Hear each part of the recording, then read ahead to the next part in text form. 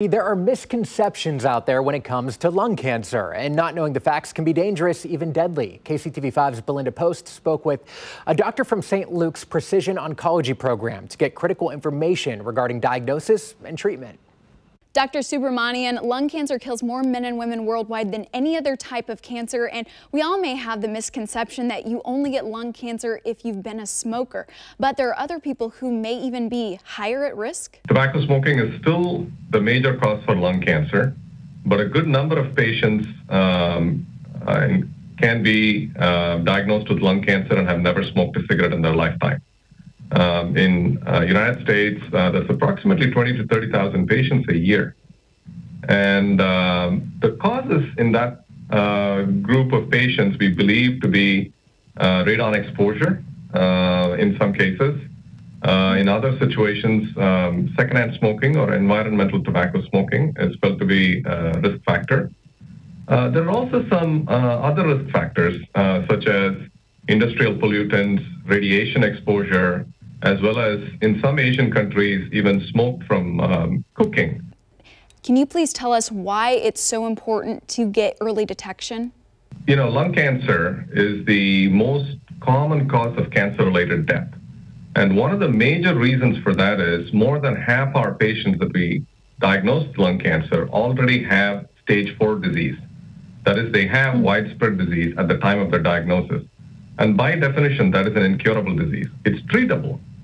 And we can contain the disease, we can extend life, we can improve their quality of life, but we cannot cure the cancer in those patients. So it is important that we change that by catching this cancer at a much earlier stage.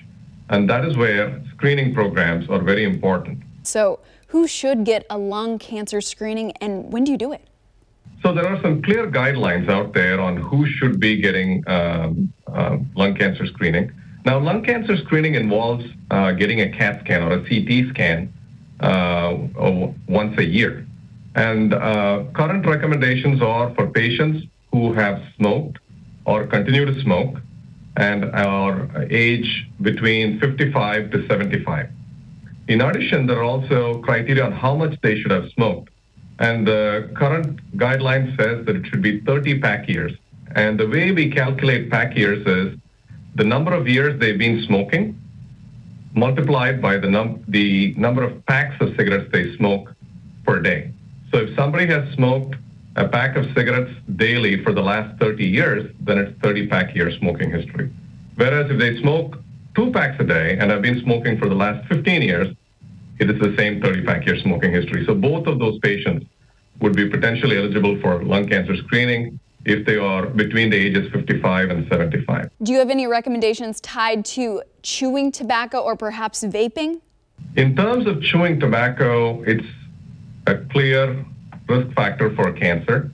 More commonly, the oral cancers as well as throat cancers are more common with chewing tobacco.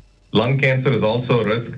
Many of our patients that chew tobacco are also tobacco smokers as well. So they kind of go hand in hand. In terms of vaping, its health effects are clearly being studied, but it is not something that we recommend for patients who want to quit smoking.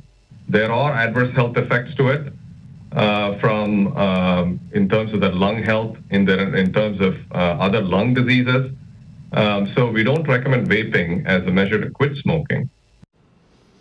For more info on St. Luke's Precision Oncology program and to set up a screening, go to stlukeskc.org.